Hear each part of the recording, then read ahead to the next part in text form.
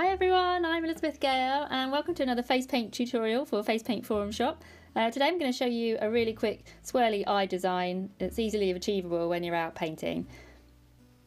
So start off by sponging some fusion pearl colour and it's called Ocean Mist.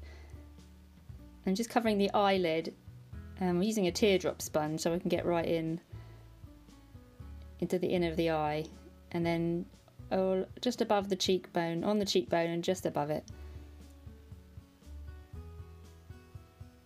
And then I've got a BAM stencil, this is number 1406, and I've loaded up my little finger dauber with some Superstar Teal and Snow Petrol, and I've kind of mixed them together to make a little slightly darker teal colour. And you want to position your stencil so it points towards the inner eye almost.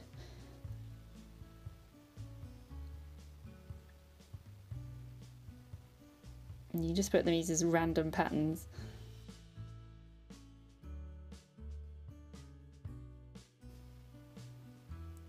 I really like this geometric pattern with the swirls. I think they're quite a nice contrast together. And sometimes when I'm out painting and somebody asks for an eye design, they say I don't want flowers. So you sometimes get into a bit of a panic and think, oh, what else is there other than flowers for an eye design? So it's good to practice different designs using your line work, and stencils are great for helping you out with this. And so with a low Cornell number 2 brush, and I'm using some DFX black, starting at the corner of the eye, just swirl up, and this is going to provide you with the start of your swirly eye part, and you can use this to work out where to put the rest of your design.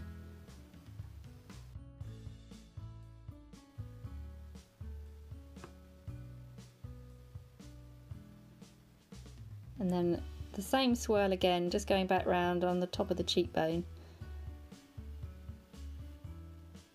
And I've gone back over these swirls to create like a double line on them, just to make them a bit thicker.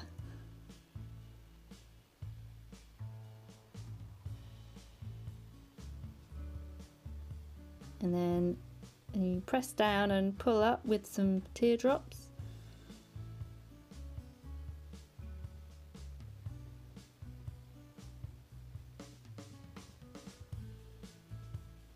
And then another swirl across the top above the eyebrow. And just want to curl it round so that it follows the curl of the other swirl there.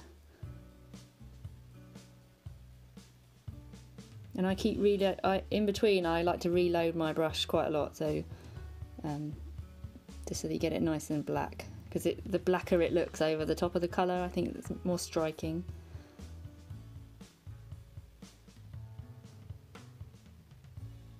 And then the last bit of line work starts on the inner of the eye and then across the eyelid up to follow that original swirl.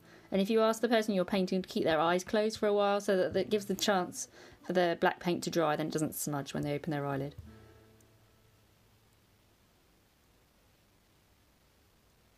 And then I'm using another BAM stencil, Stars stencil, which I love. I use this a lot.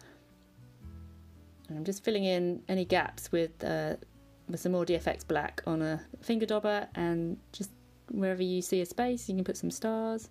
It looks nice if you do sort of bigger ones at the top and then smaller ones towards the inner of the eye.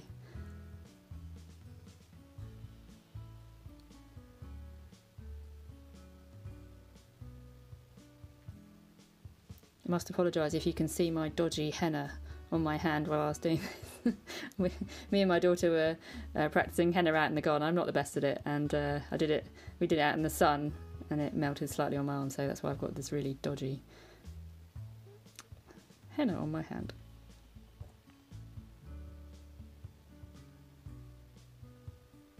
So you can see I'm using two techniques, so you can either dab the black paint on like that, or you can rub it across the stencils for the smaller ones, sometimes works just as well.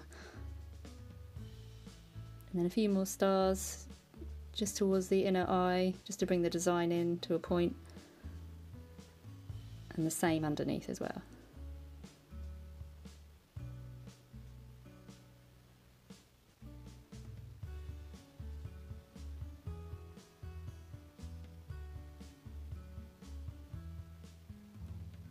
And then I've got a number 4 low Cornell brush, and this is Tag Neon, orange neon paint. It just really stands out over the top of the blue. I really like teal and orange together. If you didn't want to use neon paints, you could just use a bright orange, would look equally good. Or a bright pink would look really nice as well. So I'm just got my paint nice and gloopy and just doing a few little dots on the inner of the eye. And you can just place these dots wherever you have gaps. It's always better to use a slightly bigger round brush, and then that way you can get slightly bigger dots with more pressure, and then smaller dots just on the tip of the brush. And if you didn't have any of these colours, you could use white for the dots.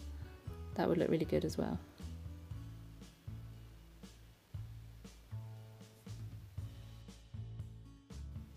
And the final step is just to spray the design with a bit of glitter. I've got some iridescent glitter in a little spray bottle.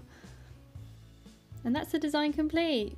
Don't forget to check out Face Paint Forum Shop for all these lovely products, and you can follow us on Facebook and on Instagram as well. Thank you for watching!